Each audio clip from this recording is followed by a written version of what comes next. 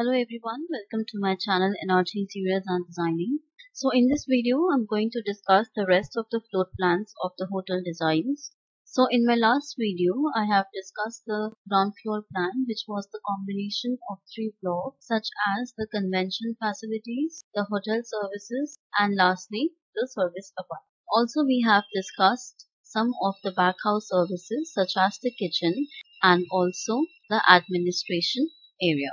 So next floor plan is the first floor plan, which is completely for the guests. So this floor plan consists of the function hall, which is also a banquet. Also it consists of the guest rooms and also the service apartment. So the first floor of the convention block consists of the waiting area and also the pre-function area and a big function hall with 3 meters wide service corridor. So the area for the pre-function space is around 130 square meters, whereas the area for the convention hall is around 900 square meters. So the entire convention hall is being designed with a separate pantry and a service lift so that we can supply the services of the kitchen from the ground floor. In case of fire emergency, this banquet hall is being designed with the 2 fire exits. The one fire exit is on the front wall, whereas this fire exit is being designed on the back side of the convention center. In the front, the services such as the waiting area, reception, toilet facility, service. So in the front of the convention center, there are the services for the guests such as the waiting area, reception, and the guest lift. So the first floor of the hotel block consists of the guest room. So this block is designed in L shape so that we can get the proper natural light and the ventilation. This floor has the services of guest lounge and the terrace for the guests. So the types of rooms that we have taken in the design are the standard rooms, deluxe suites, executive suites, and the presidential suite. So the total number of standard rooms are 154 at the rate 32 square meters, which means each standard room is 32 square meters in area. Deluxe suites are 78 at the rate 45 square meters, whereas the executive suites are 40 in numbers at the rate 90 square meters, and lastly the presidential suite is just 1 in number at the rate 140 square meters. So this is the detailed layout of the standard room, which has the separate toilet, a closet, and a bedroom. So this is the detailed layout of the executive suite, which has the separate living and the bedroom area for the guest. This is the detailed layout of the deluxe suite. It's very similar with the standard room.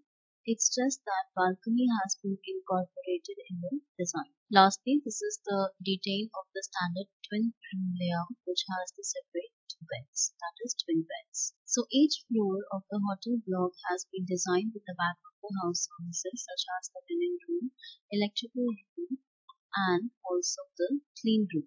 The entire hotel block is being designed with the 3 fire exits in case of fire emergency. So one of the fire exit is being designed on the front of the hotel block, whereas this fire exit is being designed in the between. And lastly, this fire exit has been designed on the end corner of the hotel block.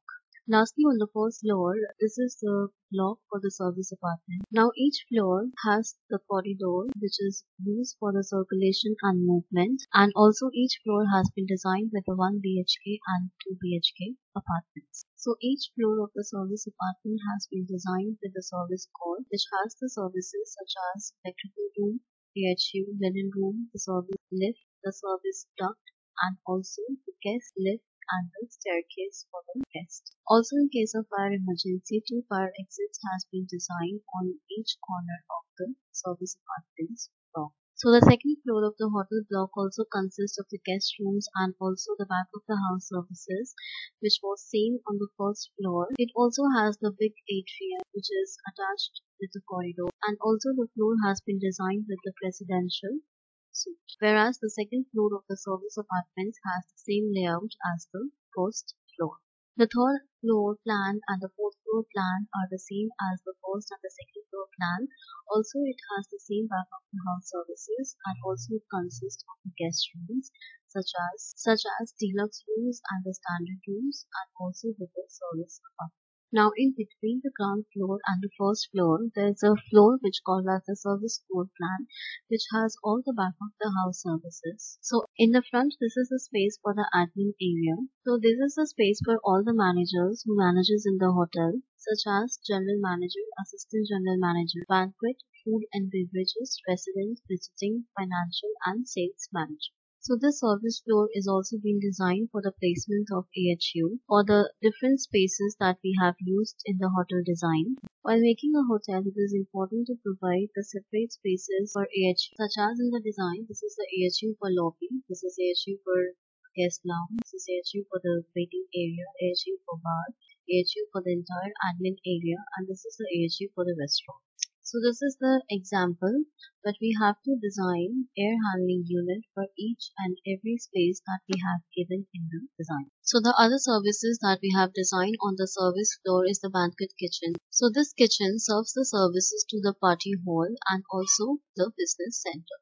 On the service floor, the business center is also being designed with the boardrooms and the conference rooms. The last floor plan is the basement plan, is again very important when we design the hotel layout. The basement floor plan majorly consists of all the back of the house services, especially for the working staff of the hotel. So in the basement plan, this is the service ramp for the loadings, and this is the receiving area where we receive all the raw materials for the cooking.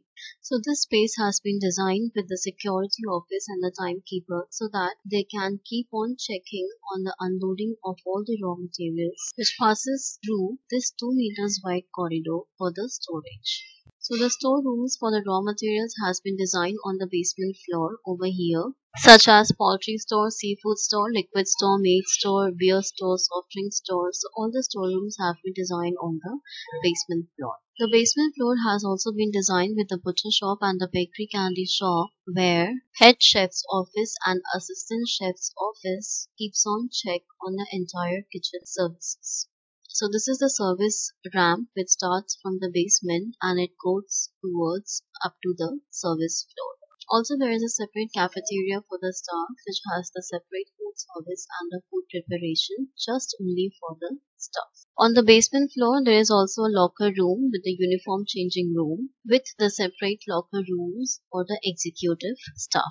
Now, this section on the basement floor plan is basically placement and the training, where it has training office, the procurement office, and 2 classrooms for training. This section on the basement floor is the workshop area, which consists of paint shops, carpentry shops, mechanical workshops, AC repairs, TV repairs, then electrical repairs, and also the plumbing repairs. So this entire section consists of all the building services such as the AC plant room, electrical LT panels, transformers, HT panels, and DG sets.